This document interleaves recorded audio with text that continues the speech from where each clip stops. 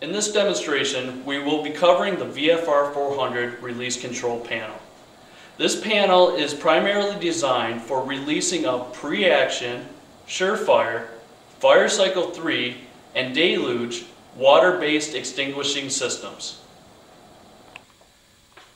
The information and replacement parts for the VFR-400 release control panel can be found on our website on the technical data sheets, installation, operation, and maintenance manual, and the replacement parts book.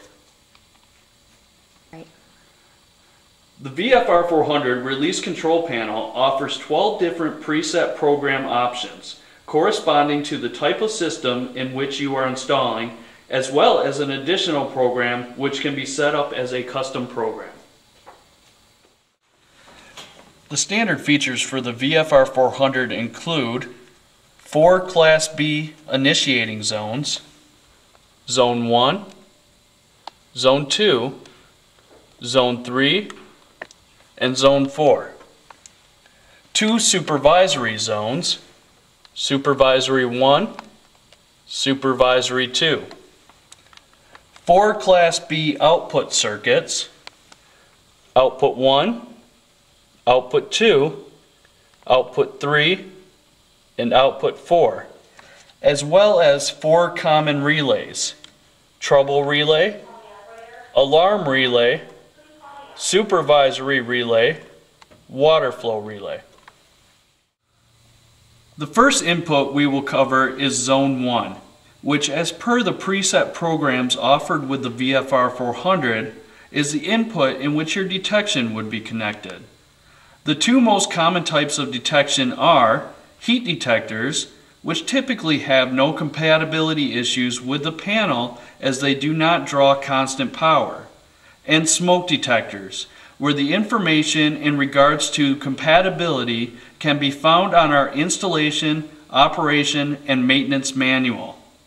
Zone 1 is also the zone in which the fire cycle detectors would be connected when using one of the fire cycle programs. Zone 2 has different uses depending on which program is being selected for the type of system in which you are installing. Zone 2 on a single zone, single system, where the detection is only being connected to Zone 1, would just have one of the end-of-line resistors, which is provided with the panel, installed. A good example of this type of system would be a deluge system with electric release. Zone 2 can also be used on a single system in which you want to cross-zone the detection. In this case, Zone 1 would have one line of detection and Zone 2 would have the other, requiring both to operate before the solenoid would be energized open.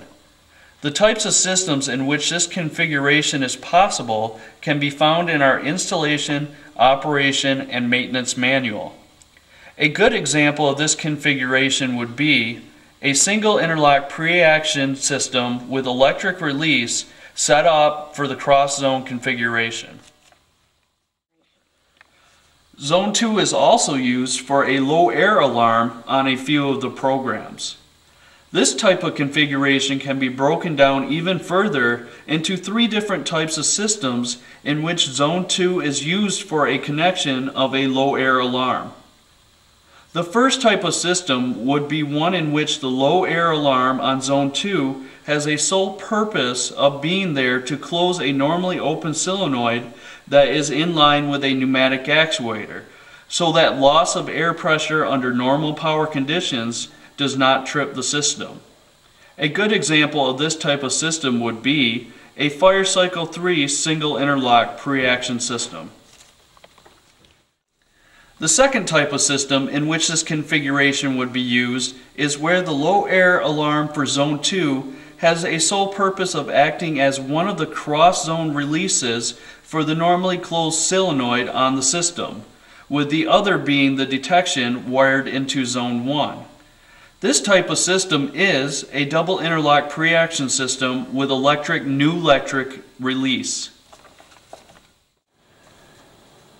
The third type of system in which this configuration would be used is where the low air alarm for Zone 2 is acting as both to close the normally open solenoid on the system in line with the pneumatic actuator, so that loss of air pressure under normal conditions does not trip the system, as well as acting as one of the cross-zone releases for the normally closed solenoid on the system, with the other being the detection wired into Zone 1.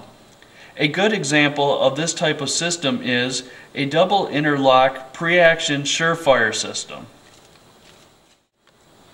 Another use for Zone 2, as per our preset programs in the panel, would be a second detection zone acting independently from Zone 1, making it possible for the VFR-400 to control two systems operating independent from each other with one panel.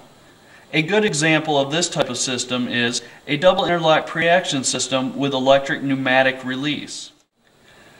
The last use for Zone 2, as per our preset programs in the panel, would be to use it as an additional supervisory zone, which would activate a supervisory bell upon initiation.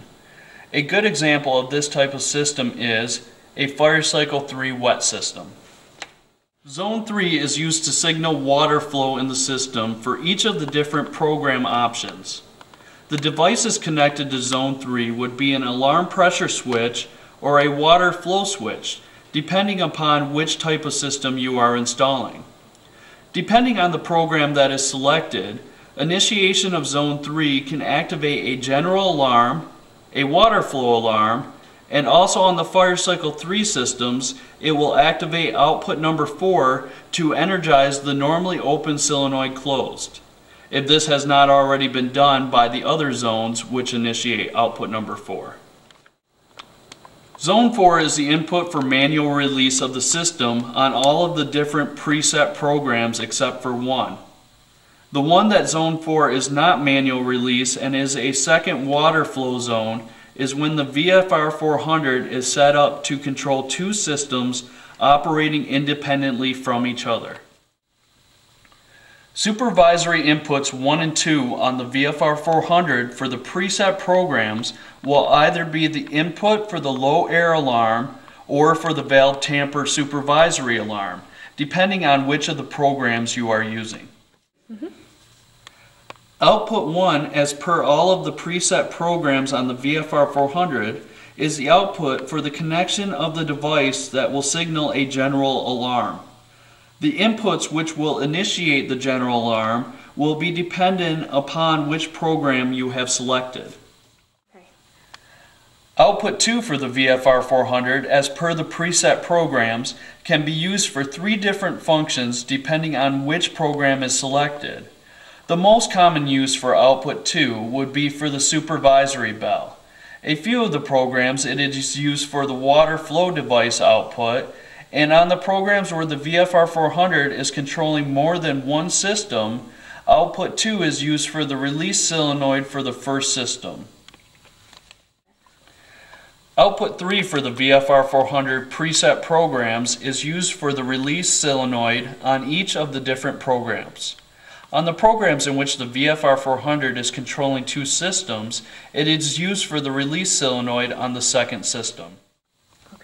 Output 4 has a few different functions depending on which preset program selected with the VFR-400 panel. Output 4 can be the output for the connection of a supervisory bell, water flow, or a trouble bell for New York City only, or it can be the output for the connection of the normally open solenoid that would be used on the Fire Cycle 3 and surefire systems. Which input or inputs that will initiate output 4 will depend upon the program which is selected. The trouble relay can be used to send a signal through the change of state to another panel or notification device when any of the following occur on the VFR-400 panel. A panel fault, which is a ground fault, which is a short between any circuit and earth ground. Loss of AC power, a complete loss or a reduction in voltage of AC power.